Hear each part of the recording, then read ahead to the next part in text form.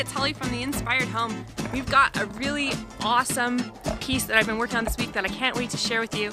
I've spent the last month going from farmer, see my barn, to fabulous. So I've spent a lot of time shucking off my jeans and hoodies to have a more polished professional look.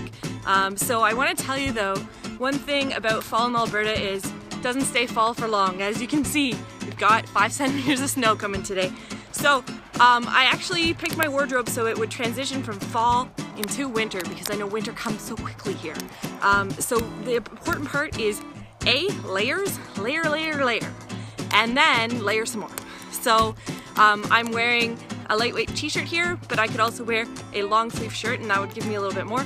I've also picked a lot of heavier knits. So with a heavier knit, you're really gonna get that warmth staying in. And I've chosen a lot of scarves as well because I just find that it keeps me warm in this area, which is very important.